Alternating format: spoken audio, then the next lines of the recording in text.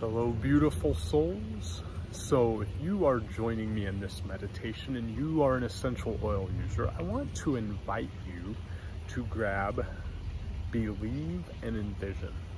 And if you're an essential oil user and you don't have either of those, no worries at all.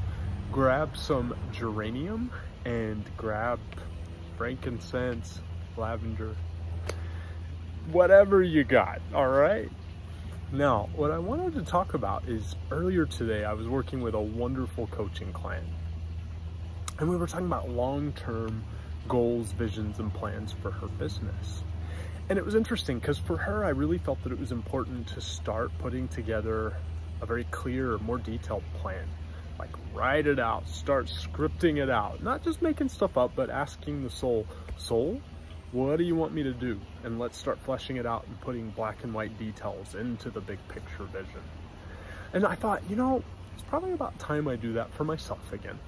So after I finished my session with her, I grabbed my journal.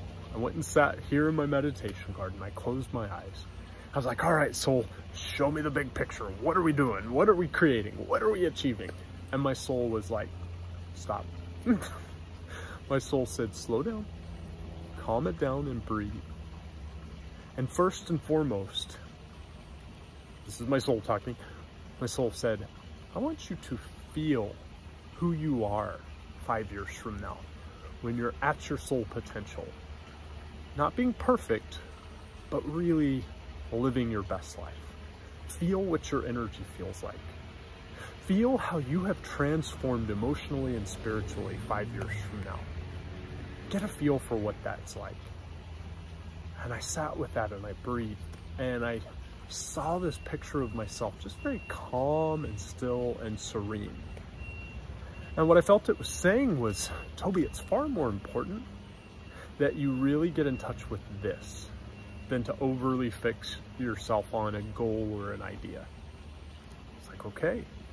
And after that, I got some beautiful details through my meditation of what my life tangibly looks like, what I'm doing, how I'm sharing my knowledge, my gifts, my passion with the world. It was really beautiful. It was also interesting too, because I was like, I want more details, soul. Tell me how much money I'm gonna be making. My soul was like, no, it's not important for you right now. Now, for some people that would be important. For some people, it would be very important to know, okay, my goal is to make X amount of money 5 years from now. Here's how I'm gonna get there. But for me personally, my soul was like, that's gonna be a distraction for you.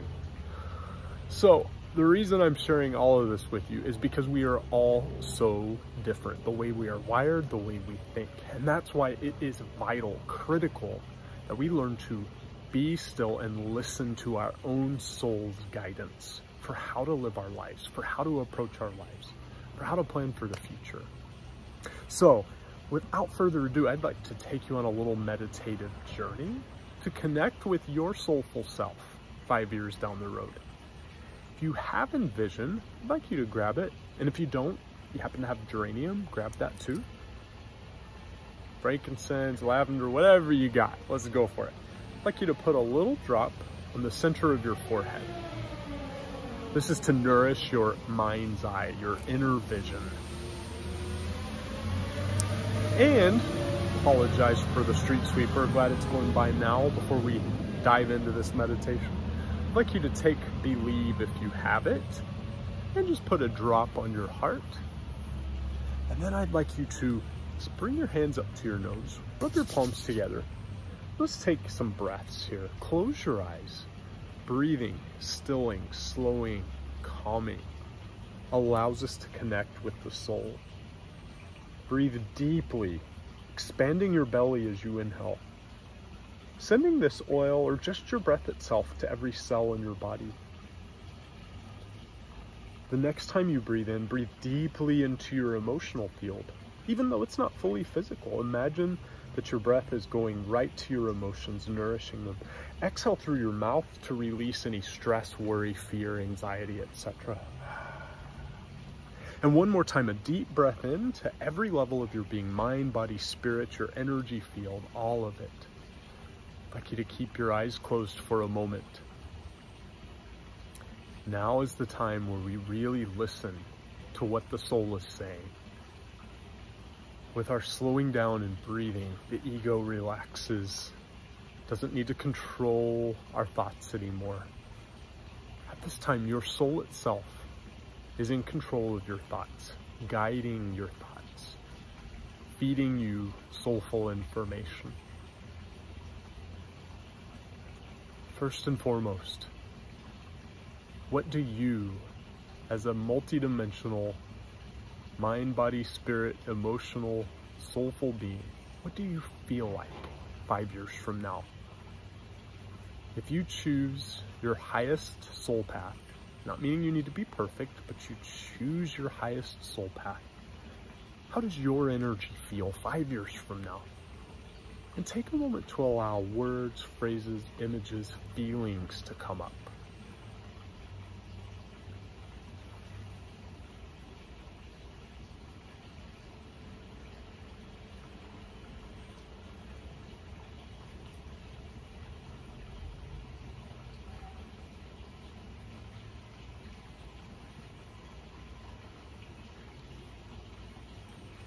And how have you shifted? How are you different from where you are right now?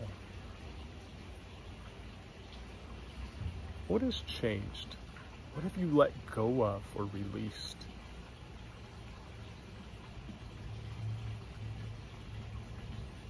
Which major life lessons have you learned and really mastered 5 years from now?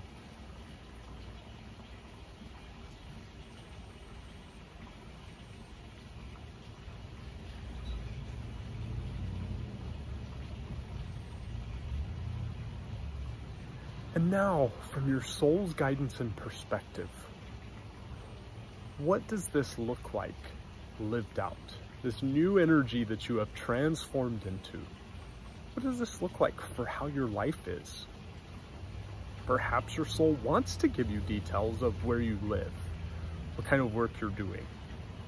It may want to give you a suggestion of how much money to be making. Or your soul may say, like to me, that piece isn't important right now. I do not want to impose my will. So I'm going to just be silent for a moment while you let your soul start to paint a picture for you of how your life looks at your soulful best 5 years from now.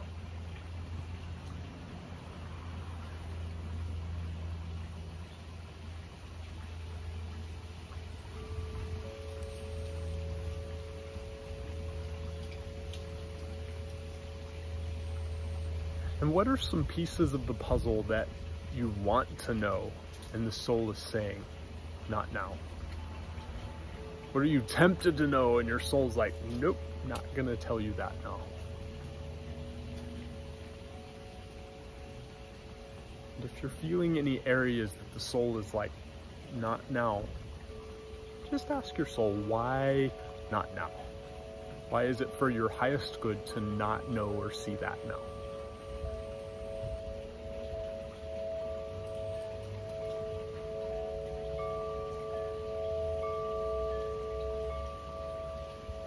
Now I want you to ask your soul, what are my action steps to get there? Is it a detailed list, or is it one first step for me to take now? Just breathe into that for a moment.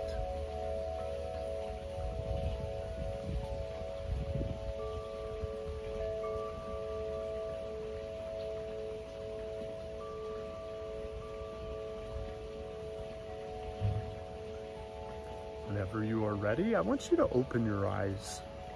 If you are an essential oil user, I'd like you to take a little believe, and if you wrote it in your journal like I did, I'd like you to put a little believe on your hand and lovingly, gently rub that essential oil onto the page where you wrote it.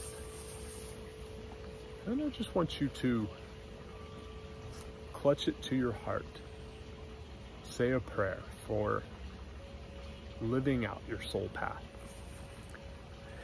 If you got a detailed action plan, like, okay, you need to create a business plan, you need to do this, you need to do that, I want you to write that down. You can write it in bullet point form.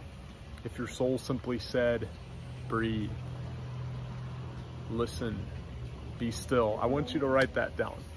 But writing it down is really a way of taking something that's abstract and starting to make it practical, applicable, and tangible. And it makes it more likely for us to align with it and follow through with it. I want to thank you all for joining me. If you'd like to go deeper with any of this, if you'd like to go deeper in exploring your soul path, where your soul is guiding you to go, moving past blockages, I invite you to reach out to me. I love to do one-on-one soul coaching sessions to help people operate at their highest potential. Many, many blessings to you. Until next time.